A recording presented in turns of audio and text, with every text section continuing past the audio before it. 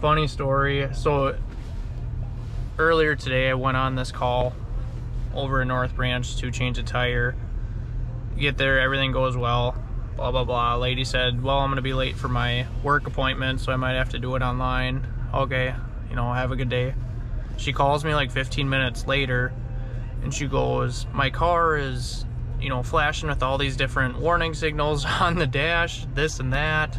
Is that right, or what am I doing wrong? Am I only supposed to go a certain speed? And I said, yeah, with these little donut spares that we put on, you're only supposed to do 50, maybe 55 with them. She was doing over 80 on the freeway with a spare tire. I said, holy shit. So yeah, hopefully she makes it to where she has to go. She said she's gonna slow it down. That should help. But wow.